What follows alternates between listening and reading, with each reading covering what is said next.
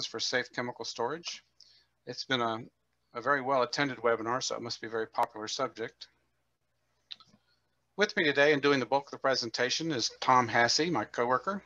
My name is Paul Benbow. I'm going to be your host today. And with us answering questions kind of in the background is Augusta Brindley and Amy Pina, members of our tech team. So when you look at the bottom of your screen, there's an opportunity to answer questions, and you enter questions, and sometimes we respond live. But in any event, we will send out a summary email, and it'll have a recording of this presentation, the slide deck you're about to see, and all the questions and answered in detail. So if you have a question, go ahead and post it. We do our best to get them all answered in real time, but if we don't, fear not, we answer every question and everybody will get the benefit of that, the questions and the responses. Just a quick blurb on Chemwatch. We were established in 1989, been in business 31 years. We are headquartered in Australia. We have 21 offices globally. We have a center of excellence in Nashville, Tennessee, and 4 offices in the US. Of our 5,000 global customers, 6 of the top 20 Fortune 500 companies are Chemwatch clients. And our customers are much as you might expect: oil and gas, automotive, mining, aerospace. Anybody that uses chemicals would be a good potential candidate and a good user of our product. So today's webinar, the topics we're going to discuss is just hazardous substances and dangerous goods. The descriptions and the differences. What is a chemical register / inventory? How do I create one? How do I use it? The Chemwatch register tool, how we would do this and help you and make your organization better with your use of chemicals. And the Chemwatch chemical management platform and our data sources. And that being said, I'm going to turn the presentation over to Tom. Thank you, Paul. Good morning and afternoon to all. Thanks again for attending. Let me know if you have an issue with sound or screen. Certainly let us know. But I just want to take you through a little bit of a background. So the webinar is about safe chemical storage. And it's important to understand, quite frankly, how do we define safe? That is, how do we define hazard versus dangerous? So a hazardous substance is any substance that has the potential to harm human health. They can be in all forms of matter: solid, liquid, gas, pure, substance, or mixtures. These substances typically produce vapors, fumes, dust, and mists, and are classified based on health effects only, both immediate or long-term. Dangerous goods, substances that are corrosive, flammable, combustible, explosive, oxidizers, water reactive, or other hazardous properties that can cause explosions or fire, serious injury, death, or large-scale damage. A few examples: flammable liquids, corrosives, gases, asbestos, explosives, and the storage icons are familiar to most of our audience in terms of identifying both hazardous substances and dangerous goods. So again, it's about safe storage. So let's understand what we mean by a register / inventory. So a register is a list of all chemicals stored or handled or used at a workplace. These, per OSHA, need to be readily accessible to all workers involved in its usage or storage or handling. Readily accessible means documents or documentation can be accessed without difficulty. It can be in a folder, 3-ring binder, electronic, or other forms. The SDS must be made available to emergency server workers and anyone else who's likely to be exposed to the hazardous chemical. And it has to be up to date. Also, a term we're going to be using today, both in the demonstration and in discussions, is the word manifest. So what's the difference? Well, manifest is a list of all the hazardous substances in a workplace that have exceeded their amounts. So it's a subset of the register. We'll talk about this more later in the webinar. So let's break away and go into the product itself, where I can show you how do we build a register. Well, before we do that, though, let's talk about our system. The screen is a very multiple purpose user screen, where on the far left will be icons of all the products that are included in a user's license. authoring, label making, doing risk assessments, starting approvals. And then we, of course, have live help, which is nice, where they can take over your screen and save the day, so to speak. You can change our UI into 47 languages. We also have help in terms of e-learning, is a click away. And there's a manual in here, a help, which is nice. It's actually a search box that allows you to go through and find your topic of interest. You can look at your chemicals in both a material or ingredient view. We have a number of built-in filters in the system that allow you to filter out specific entities or properties of interest of your chemicals. We'll talk a lot about this here with the reporting. And then I have a search box. I have an ability to look at the data in different forms, and of course a folder tree, which I'll show in a minute. But more importantly, we have over 108 user permissions that can be assigned. This is the super user view, we'll call it the administrator view, per my login. And this is what comes with the license, access to everything. And then this person can then create clones of themselves, as many super users as you like, but also you can create as many user profiles as you like using the 108 different permissions. So I have a background in facilities engineering, and this would be a great interface for contractors coming into a plant. Why is that? You notice there's no products to click on and confuse oneself. There's no folders to select from. All they can do is search your collection of SDS and print, send, or save the document. So you can get very granular in terms of how you want the user screens to look. I'm going back to the super view because I want to show you, so to speak, again, how would you start a register? Well, it's actually starting by creating a folder of materials.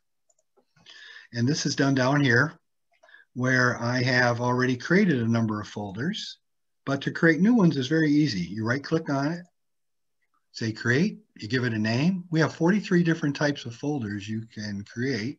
Some of these have built-in properties around IFC and around barcode-based inventory management. So again, you give it a name, the type, language, country, and you're done. So again, I've created a number of these already, which have chemicals stored in them. These are parent-child relationships. So under US, I have a number of states. And under Michigan, I have a number of subfolders. And again, you have no limit at how deep you want to go here. And if you get really, really deep, you can always use our search box in the folder tree to basically find where you're at. We have a client comes to mind that has over 700 locations that are uniquely identified at the folder level because you want the folders to represent how you're physically storing your chemicals, right? Because that's how you're going to do your reporting. So in this case, by typing Michigan, I can go right to the Michigan folder, and I've already pulled in SDS. And typically we will do this, actually not typically, all the time. When we have a new customer, we will load this folder tree with the appropriate number of SDSs according to what our client wants us to do. So in the preload stage, these are put together for you. But you can always add to it by going into our search box. And again, you can search in our full collection of over 60 million SDS or your own collection. So for instance, if I were to type in benzene, it'll tell me every chemical I have in the full collection that contains the word benzene. And when I pick on it, it's going to show me everything in our collection from 100% purity down to 0.1 containing benzene. As an example, underneath this icon could be hundreds of vendor documents. I can also filter by country and language. So again, I can find any of these documents very easily by doing this. Now, if I'm not sure if it's in my collection or not, you can always use our tracking button. And you can see this document's already been loaded in a number of our locations, including the one we were just looking at. So these are your classic PDFs that you see in terms of the vendor document with all the pertinent information. For instance, if I go to section 8, it better tell me what type of gloves to use. This type of stuff. You see chemical resistance. You'll see in a minute, we have some review SDS that we create based on a previous customer that is a neutral view of the chemical, but we'll do a deep dive for instance, on a number of parameters, including PPE, where we'll tell you what glove type to use or not to use. So at any time, I can grab these and just pull them in a folder. I'll just pick this one as an example, drag it into Arizona, and it says success. So if I were to go, so as you drag chemicals in, or you have us preload these chemicals,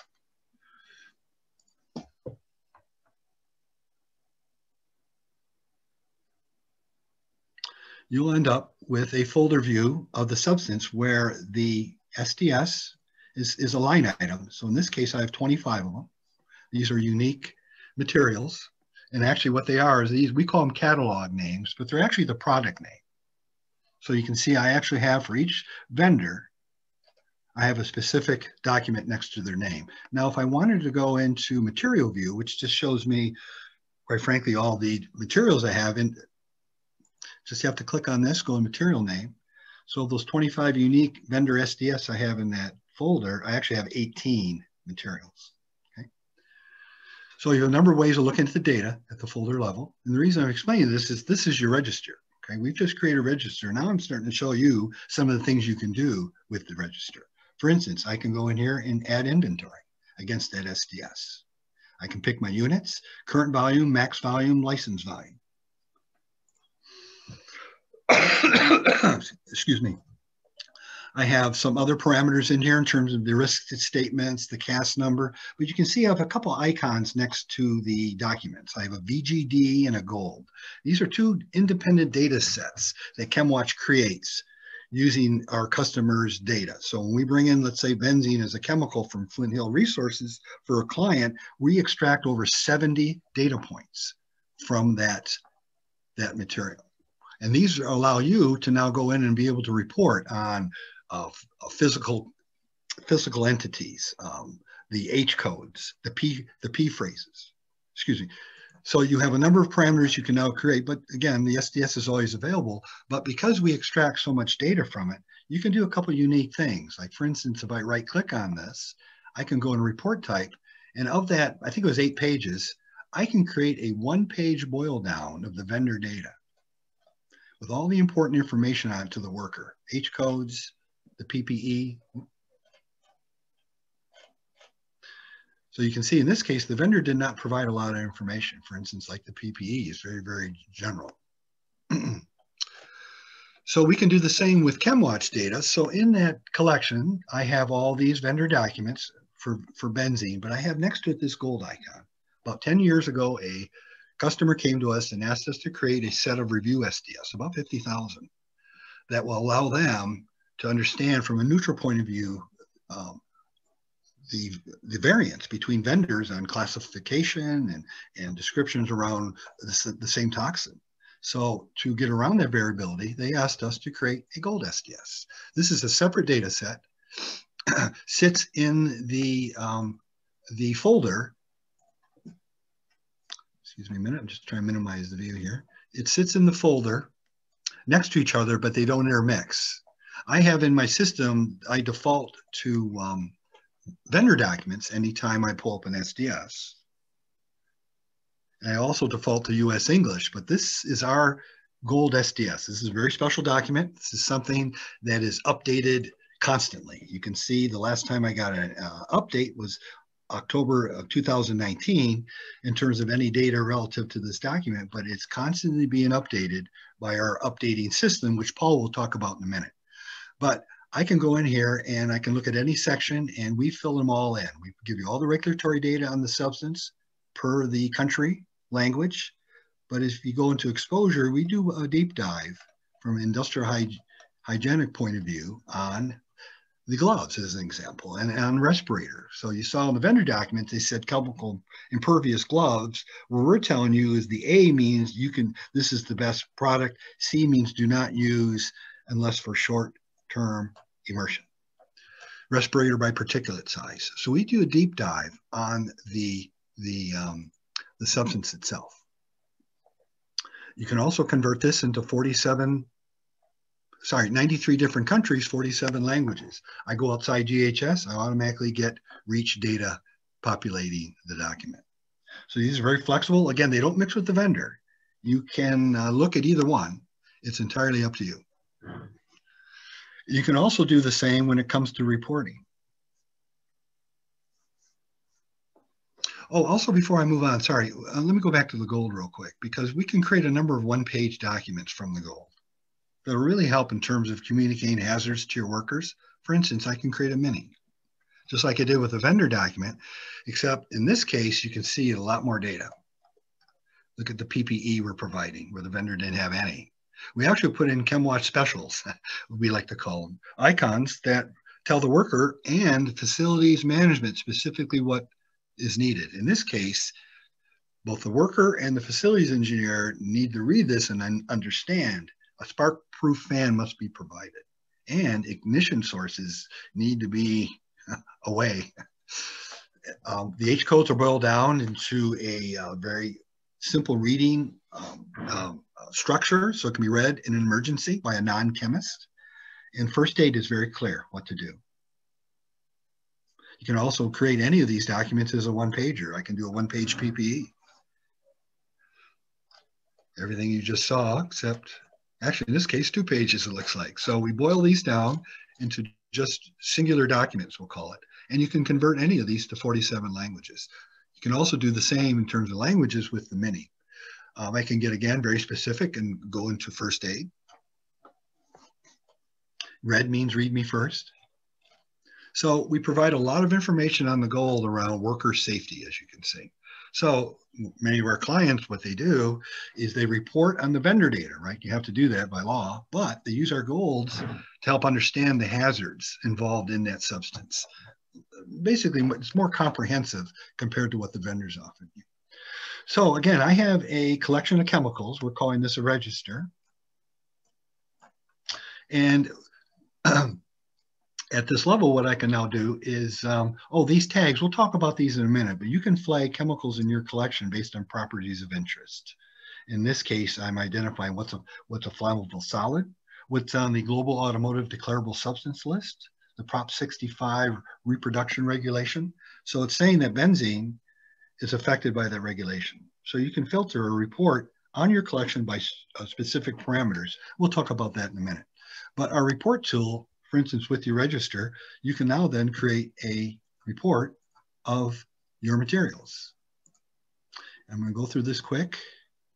And what this is a spreadsheet's created where the 25 rows of the spreadsheet are those 25 chemicals we've been looking at.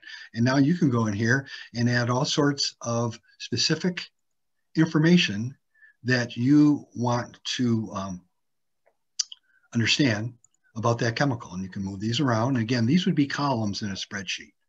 You can report on all the regulatory information around that.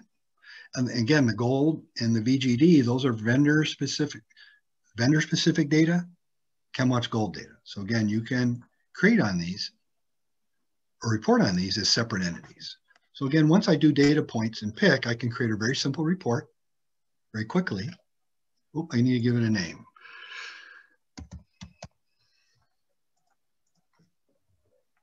Okay, so once I have this, I can go into the format, do a simple template, and I can define colors and columns, spread, that type of thing. So it's really easy to report on these materials. So basically, I just created a report on my chemical register. And again, I just picked random points, but again, you can pick very specific points, like obviously material name would have been one, other entities. So you can see it's very simple to build a register. Either we do it for you if you become a new customer, and then you add to it over time like I was showing you, or you create your own, as I showed you by creating a filter. Sorry, create a folder, my bad, and then dragging chemicals into that folder. So you can see very easy to use and very easy to produce reports against it. Let me get out of here.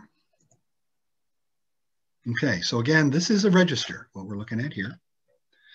And from here, you can create a manifest, and that is identifying the hazardous materials that have exceeded specific thresholds. We'll go to that in a minute, but I did want to talk about some of the reporting around, now that you have this register, some of the reporting you can do. So let me flip back to the slides real quick.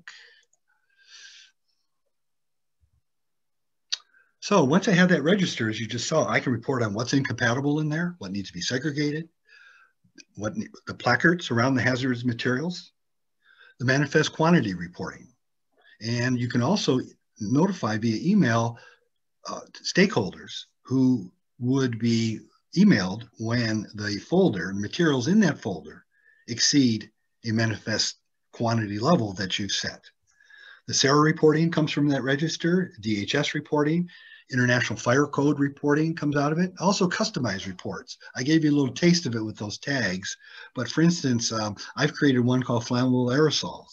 So I can filter any material in my collection that's affected by it, that is a flammable aerosol, and then report against that. For instance, I could then report like molecular weight or vapor pressure, those type of parameters. So you can get very granular, let's say, in terms of customization around your reports. So incompatible, and I'll show this in a minute. What's showing is it's going to show you that before you store things, what needs to be identified is the DG class, subsidiary risk, packing group, and that's what our software is doing for you. So it checks for compatibility segregation advice according to the DG classes. And it's really easy to use. So I go back to this view. All I got to do is go up in my filters and say, show me incompatibility. So it looks at all 25 items and says, okay, you have, this is okay. These chemicals are okay, they're compatible. And we give advice. The italics will give out advice. In this case, most materials, in most cases, these are compatible. However, not all materials with different UN numbers will always be compatible. So you need to look at the SDS just to be sure. So we're saying we're good here. Now we have a problem. We have WD-40 and solvents. They just don't like each other. So we're saying segregation is required, minimum 5 meters. And so the icon now is going to give you specific instruction as to what to do.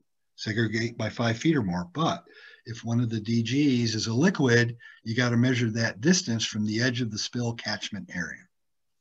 Okay, so it gets very structured. No timber structures are not appropriate barriers, so it gets very granular.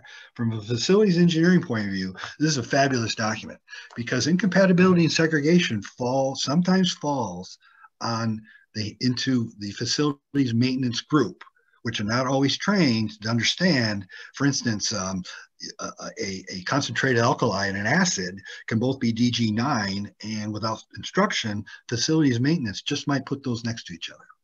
So these icons, when you print, send, or save this, it's a PDF, where at the bottom of the, let's say as a footnote, will be icons. For instance, in this case, if it sits still, S2 will be down at the footnote, and it will describe what you need to do here, and that this collection will be flagged as S2 in the PDF.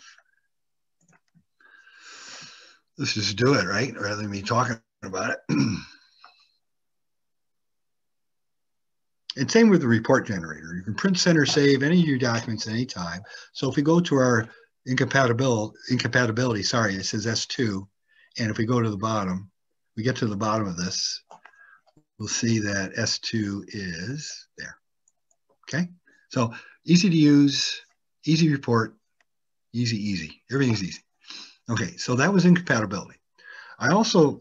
Let's get back out to the PowerPoint. Now let's talk about placards. You can generate these quickly from the register as well. So why do you need them? Well, you got to do it if you've got hazardous materials or DGs exceeding specific quantities. And what needs to be on it? The words, the pictograms, it's got to be easy to understand in terms of being read by a non-chemist. And where do you locate them? Close proximity, outside the room, on the door, wherever it may be, where you're storing this stuff. So again, our system easily does this. It's the way we extract data, folks. We extract, I mentioned earlier, at the 70 plus data points, but we're linking ingredients into the regulatory library that we also maintain. So you're getting all this filtering capability, like just show me everything that's carcinogen. Show me everything that is an embryotoxin. Show me everything that's a corrosive. So we have a lot of these filters already built in, and including placarding. So if I click on placarding,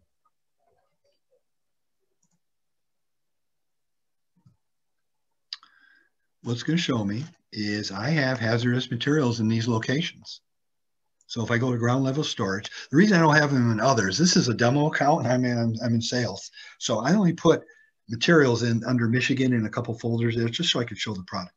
So for instance, ground level storage, this could be a bin, or sorry, this could be a standalone location. It could be a room in a building. So you'd hang these placards outside of that room. And if you click on this little triangle, it's going to tell you where this flammable, what is it, the flammable liquid, and how much you got there. Okay. Same with flammable liquid class 2. Same thing. Now, if you go to the basement storage, so again, what you're seeing here, these are 2 rooms underneath Michigan. Okay, they're separate rooms, but they sit under, we'll call it the facility or wherever it may be, and I'm just titling it Michigan. Again, same applies. It'll tell you how much material you have at that folder in terms of this liquid class. Same with it up here. So when I go to Michigan, it's going to show me those placards that we've just seen for basement and ground level storage, plus any other placards specific to Michigan. Okay. And again, you just go in here and it'll tell you where it came from, how much. Okay. So very, very easy placarding tool to use.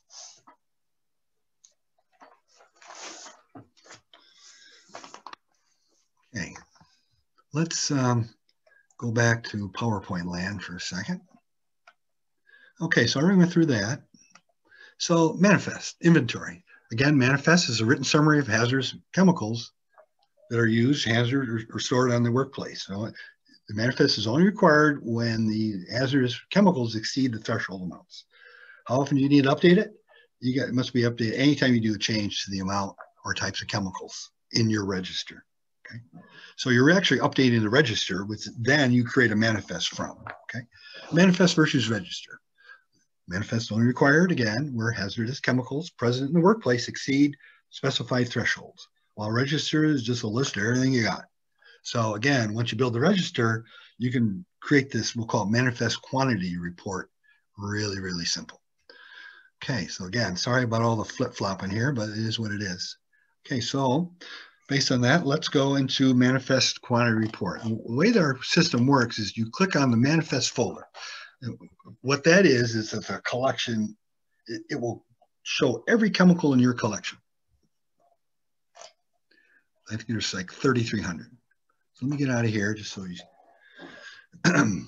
so you can see what I'm talking about. So I had 25 under the Michigan folder, but now I have 3,288. So if I go into the manifest quantity report filter, it's going to do some highlighting.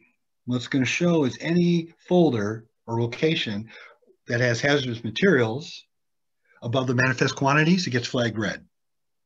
If the inventory is below any of the limits, the facility or folder will be highlighted in white or yellow. It's actually your choice. So if we click on this,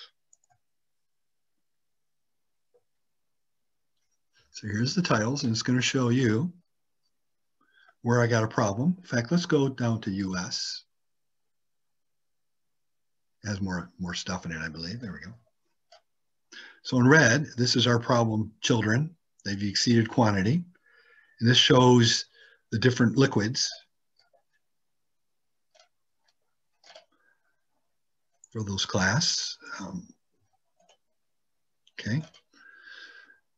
And then once I have this in this report form, this is really easy now to just create a PDF or a spreadsheet of this. So here is your manifest quantity report. All you gotta do is hit download. Actually, I think I was creating a PDF there. Oh, no, sorry, spreadsheet.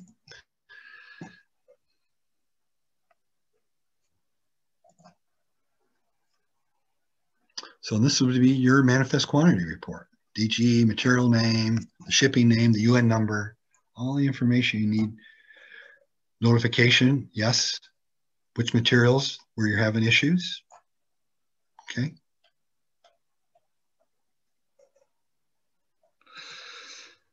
And what you can also do is if you go into our settings,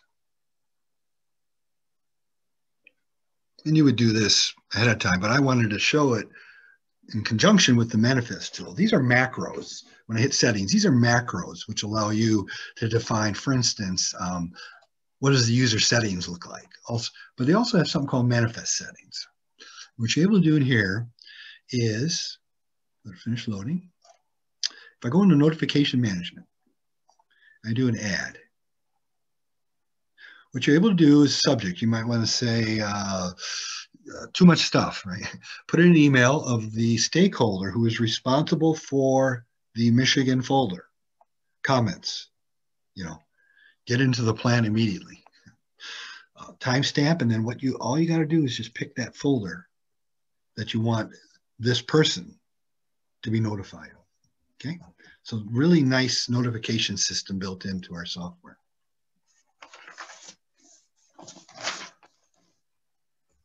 Okay, let's go back to PowerPoint land. So we talked about the manifest quantity report.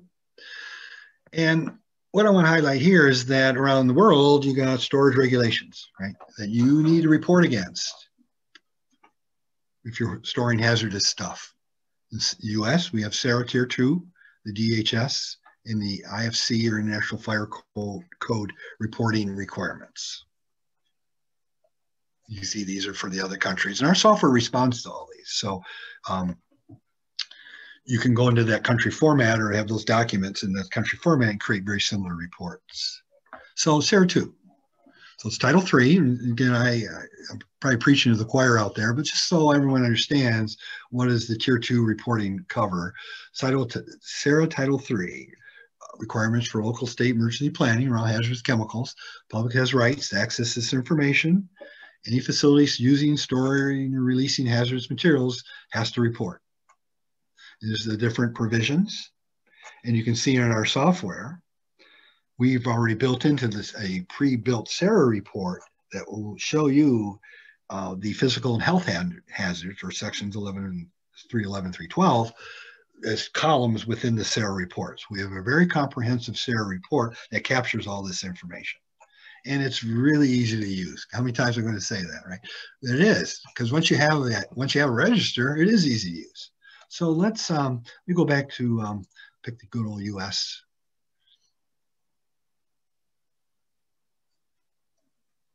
Go to my hazards, look for SARA.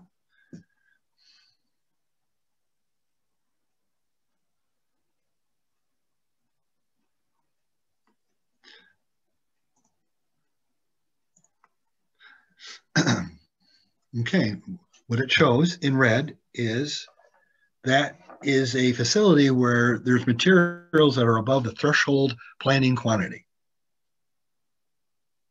So what you would do is by clicking on that, well, in this case, it's automatically click on it. It's going to tell you, for instance, the materials, which folder. So in other words, there are all sorts of folders underneath US. It's telling you, in this case, this problem, this toluene, is coming out of that Michigan folder, which it's underneath US, but it's ground level storage folder. So it gets very specific where this stuff's located, the percentage, how much total weight, the subtotal ingredient. So get very granular.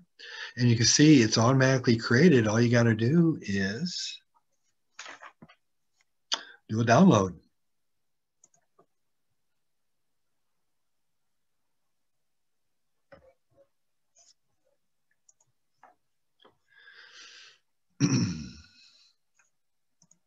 I've talked to a few customers that tell me this is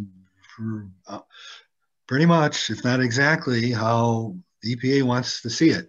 Here's your 311 and 312 information. Okay, already pulled in. Nice, easy spreadsheet to share. Folder locations where the problems are.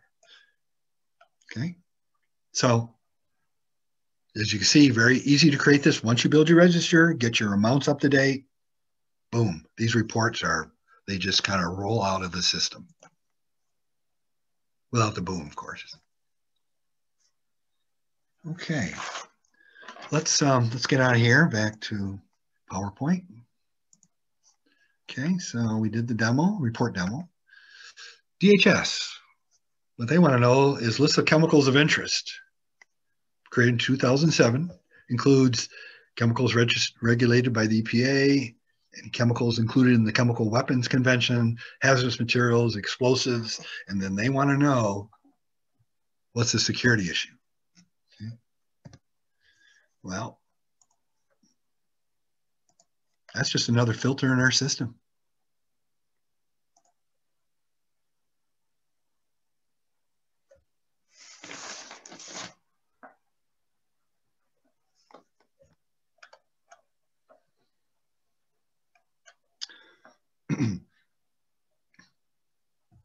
It's taking a second. I picked a very large collection, which I didn't really want to. I was going to pick the Michigan folder, which is a subset of US, and it would load a little faster. So we'll just see how this goes. I may back out of it for demo's sake.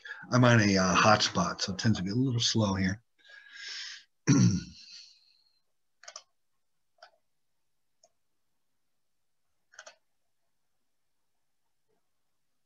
Okay, let me see if I can put an end to this. There we go.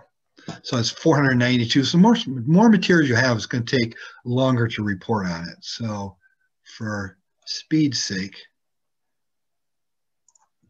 we'll pick on Michigan.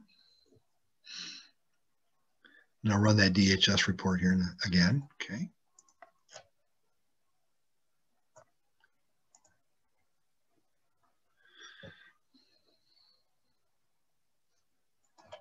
And it's nice is you don't have to go and download. You just have to go click on a report button.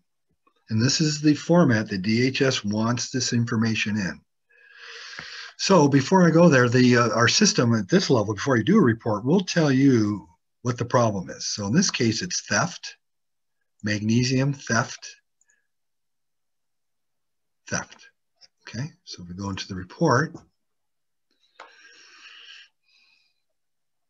here are the editing, chemical of interest, these three. Remember, I had a collection of 25, so saying these three are the problems.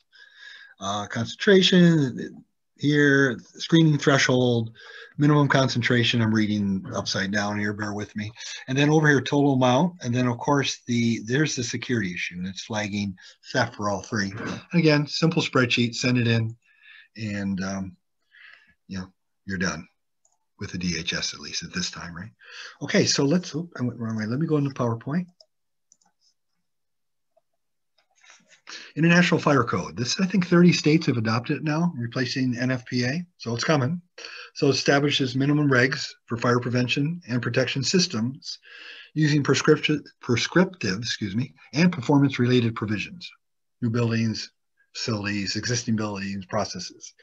We've built in a report structure in our system, and it actually takes in consideration how you build out the folder. That is, when you create a new folder, you will be picking,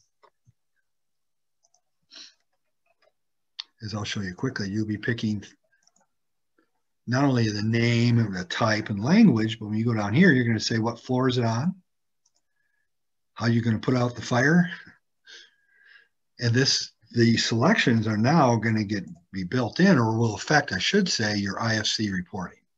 Okay, so to create the IFC report, and I think these are twice a year. So if you go down here under storage, I'm just going to pick physical hazard indoor for speed's sake. So what's going to show is red says you've exceeded the maximum allowed quantity. And if you're under, which I don't have it here right now, if you're under it, it highlights in white. This is not cumulative. In other words, Michigan isn't red because these two are red.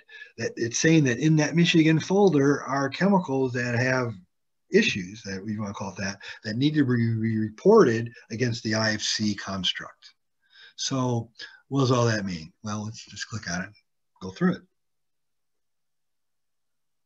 So this would be the IFC report for ground level storage, and it's saying how much, material name. Okay. So if we go to basement storage, I will have an IFC report just on what's in that basement. Even though it's IB and IC, the same class, you see it's a different material. And if I go to Michigan,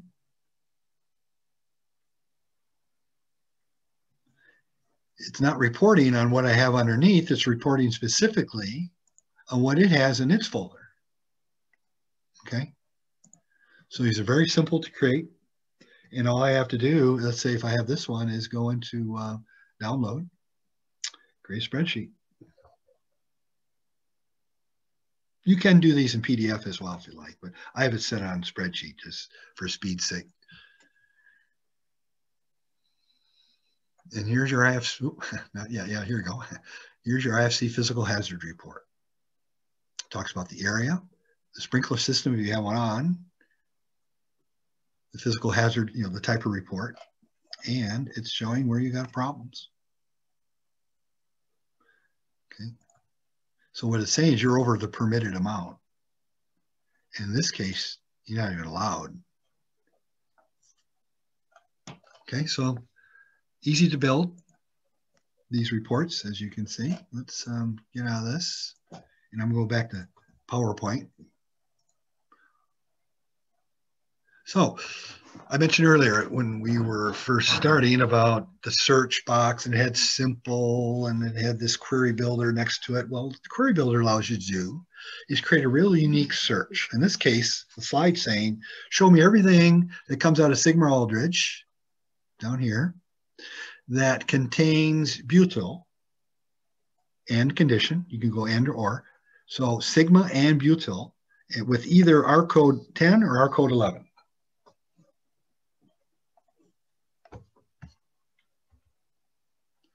And how's all that happen? Is we're able to do this type of granular filtering because we link regulations to our SDS ingredients in real time by CAS number, material name. And we have over 7,000 regulatory databases. Paul will get into that in a little bit in a minute, from over 90 countries. And we use our own regulatory compliance people to monitor all this. So what this screen is showing you is an example of that behavior. So in my filters that I was showing you earlier, I have one called List of Concern. And when you click on that, it's going to show you all the chemicals that have regs that are forcing the materials to be on that list of concern. So you can see underneath, I have formaldehyde in the folder. And when I run that filter, list of concern, it's showing me these three materials pop up. Or sorry, it shows formaldehyde. And when I hover over it, it shows me its ingredients. And those italics, if you click on that, like for instance, formic acid, if I click on that italic, well, that's what I did over here. It'll show you every regulation that's forcing formic acid, hence formaldehyde, to be on a list of concern. Okay, so let's get out of PowerPoint. And what I'm able to do is create unique tags. I showed them over here. And I'll build one real quick because we're getting pretty close to the end of the hour here. So I've built a number of them already, but to build them is really easy. You just go in here, you give it a name, and you can pick regulations, UN number, whatever you may want to do. You can create any collection you want. And in fact, what I've done, and I'm going to jump to one real quick just to show you how I put one together just for time's sake rather than building it. Whoops, if I go to, let's see which one. Let's go to flammable aerosols because this is a fairly unique one. So when I go in there and I hit my edit button, it's going to show you my structure. Here's my name, but I have an ability to pick chemical family out of this. So I picked flammable liquid because there's a pull down. It's going to give you different types, flammable solid, flammable liquid. And I AND it with the UN number, another pull down. 1950, that's aerosol. So I've created a very unique filter of my collection called flammable aerosol. So you can see it's very simple to use. So when I go into a collection like I have here in Michigan, wait till it loads, of 25 substances. Let me expand this a bit. You can see I have a number of tags in here that affect it. So if I click on flammable aerosol and apply, so of the 25, I have 3 that are flammable aerosol. Now what you could do here is go into report, click all, go into data points, pick vapor pressure. And you can see I don't have to type it out. It's a smart wheel. Molecular weight. And let's just say, geez, I don't want to see all this gold stuff. We'll just type in VGD. Show you every data point in there we've pulled from the vendor. Okay. So now I will have a spreadsheet called flammable aerosol that will have 3 rows to it and 2 columns, vapor pressure, molecular weight. Obviously, you can add more. It's up to you. And then these 3 would be the materials in the row that I'd be showing. Okay. So you can see very simple. Once you build a register, you can do many, many, many things to make your world a lot easier to use. Also, when you have a register, we have a new feature just introduced last year called heat mapping, where users can locate chemicals by severity and location using 3D rendered images of their building. It could be a 360 digital scan. It could be the actual CAD geometry of the buildings. We've done some Google views and pulled up data that way, but you can't get Z or height very good. And what it's going to show you is the chemicals in your folders. For instance, this could be the Michigan folder right here, where ground level storage is yellow, basement is red, and what it's saying is red has very severe materials in it compared to the yellow. So what this allows you to do is understand how you're locating your materials from a couple points of view. One, see these buildings right here? That's a church. Do you want to put dangerous stuff near a church or a school? Maybe not. Your storage room, this is taken with a 360 digital scan. And what it's showing is you have materials in these different stores. Some are dangerous, and what you can understand from a emergency response point of view, could you get a fire hose through that hallway there and make a U-turn and put that out? And then it also will tell you what's in those folders. So very dynamic system. Again, this all starts with the chemical register. You can do everything I've talked about for the last 30 minutes from that. So hints. Read your SDS and labels, identify the hazards that the chemicals pose, work out your incompatibilities, do your register. Oops, I have something there. Ensure you have the right placard signage, put in any special storage measures, adhere to your codes or practices, ensure you're meeting local requirements, and have all your reports and documents on hand, and you can see we will really help you with that. So I'm done with my portion, and Paul's now going to jump in. He's going to show you how our platform is all kind of pieced together, and more importantly, where are we pulling all this data from? Well, Tom, that was a fabulous demo. I think I enjoyed that probably as much as our audience, so I appreciate you doing that. So real quick, just to finish off this webinar, I'm mindful of the time. We've got just 10 minutes.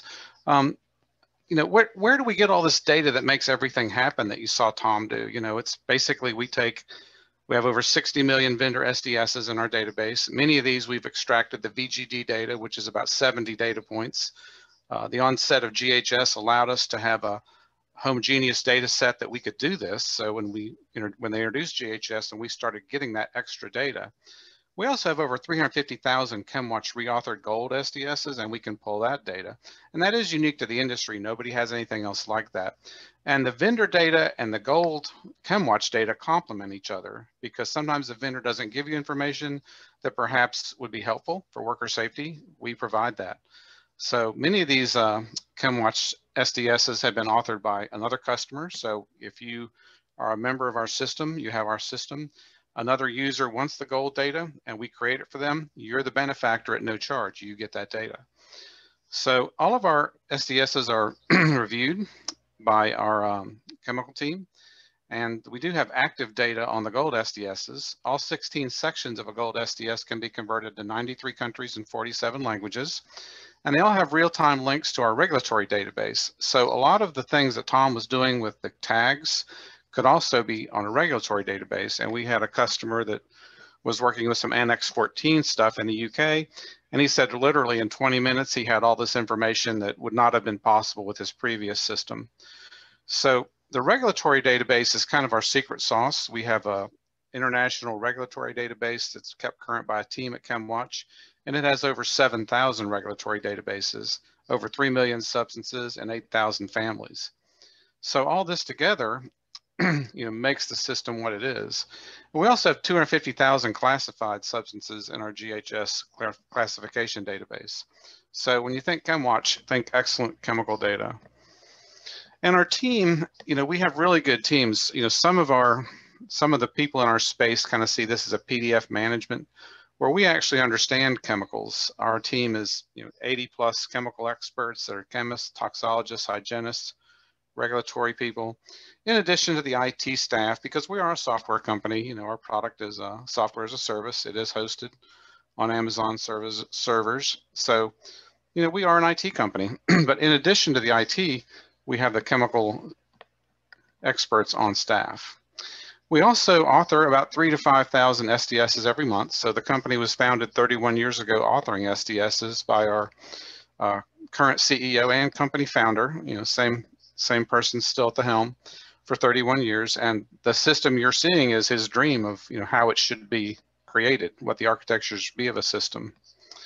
So like I mentioned, on our platform, it's software as a service. Everything's .NET. And we do offer a web service API. So if you have an existing system, and we've done this a lot for people, they just need better data, we become a data pipe into the system you have already. So we're just giving you better data. Like I said, we have 47 countries.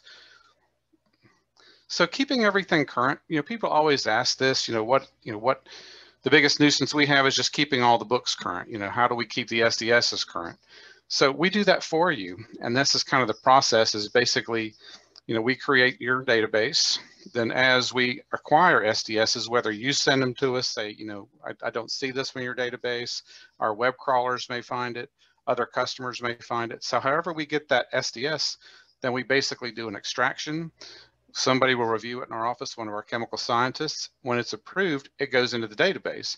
And once it's in the database, and you kind of saw how Tom was able to create all this wonderful reporting, we also can do labels. So secondary labeling is kind of an easy thing, but it's important. And because we have that data already in our database, we can output that into labels. And like Tom showed you, we have all kinds of reports we can do. Your ERP system, perhaps, we could do that. Or we could, show you on your reports, your information. And we update these SDSs in all your locations. So you'll get notification, and then we do that for you. And all this is monitored by our Chemwatcher, which is kind of our name for the, the system that kind of keeps all this in track. So when I send you the PowerPoint, you'll actually be able to look in detail at these SDSs, the 67 to 70 data points that we extract per vendor SDS. We do use idle time on Amazon servers to actually cruise the web looking for SDSs. So we're always on the hunt for SDSs because we don't want you to do it. We want to offload this task from your plate. We want to do this for you.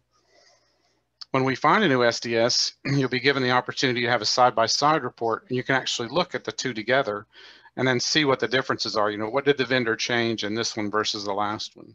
Just making your job a little easier. We have a regulatory update report that will let you know about regulatory changes. We do have a new SAP interface. We have a SAP relationship that we're really proud of. And if you're interested in that, let us know.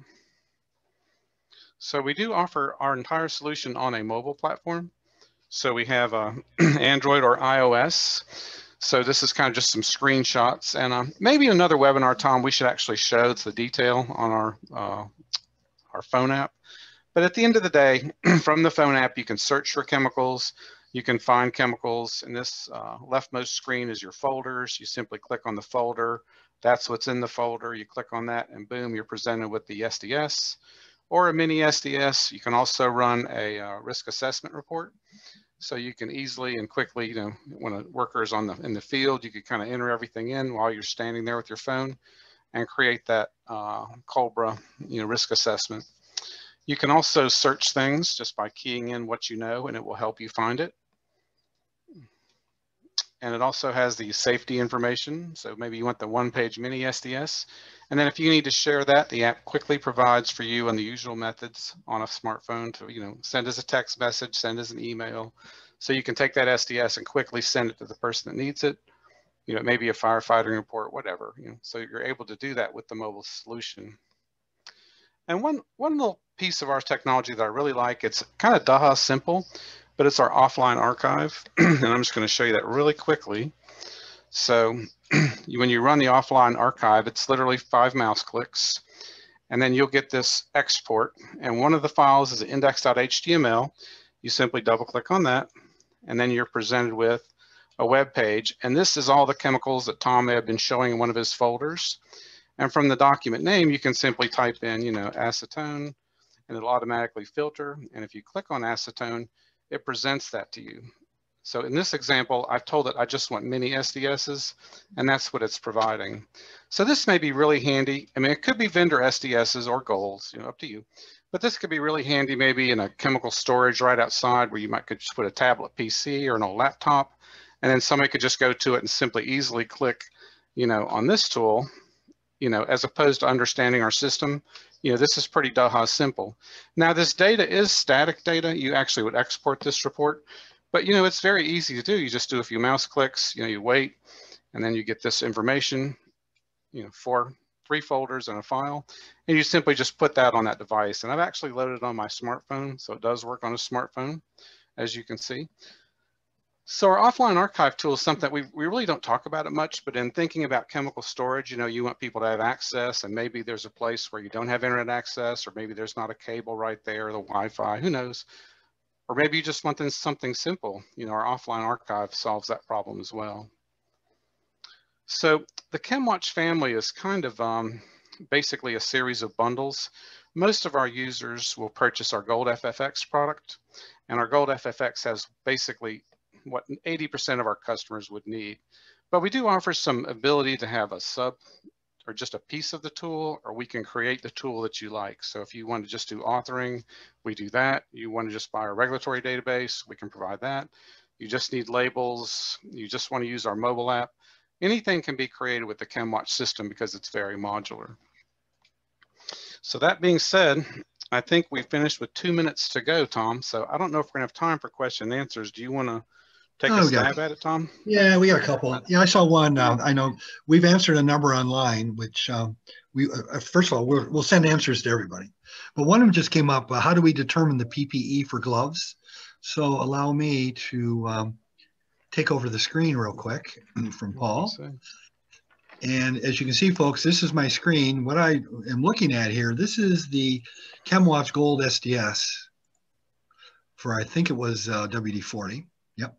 So it's reloading after I hit the wrong button.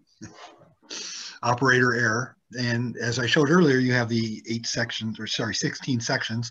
But if you go to exposure, excuse me, here's where we're going to talk to you about your glove type. And right there, we're using the Forsberg Clothing Performance Index to come up with these ratings. Okay. Very good. Okay. Other questions? Let me, Paul, why don't you grab it back for me? I was going to say, I'll take it back real quick. And I'll bring up a couple questions here. I just don't want to show the users' names. We like to keep everything private in that respect. So we have answered some.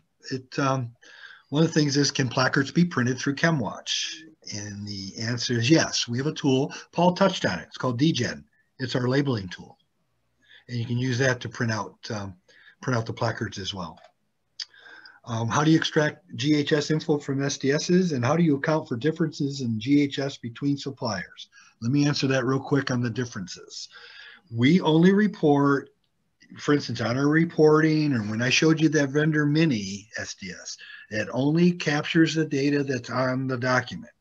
If they put in their GHS rating 5, that's what we're going to report. We don't make it up. But we have the gold SDS that Paul and I showed you. That's where we are doing our independent analysis of the substance. A lot of times customers, when faced with such variants, will go with our gold rating. And then we have a number of other questions. Again, I think there's 7 or 8 of them, and we'll send out answers here in the next few days. So I want to thank you for your time and really appreciate it. Look forward to your future attendance. And you have any questions, send them in to either Paul or I. Paul, do you want to take it from here and sign off? I was going to say, let's wind this thing up. Our next webinar will be more about authoring SDSs, classification of mixtures, and labels, and how easily we do this. And as a special treat, we have a partnership that we're about to announce with Avery. Everybody uses Avery labels. I can't talk about it too much. I don't want to steal my own thunder from next month. But our next webinar, it's going to be really fun. So I encourage you to, when you get the invitation, just click on it and, join us a little over a month from now and see. I mean, everybody needs labels. It's just one of those things. And I think you're really going to like what we have for you. That being said, I guess we're going to go ahead and wind it up, Tom. Right. Final Thank you again, thoughts? folks. Nope. Thanks again, folks. And you have a great day, and look forward to your future attendance. Yep. Thank you, everybody. Hope you have a good day.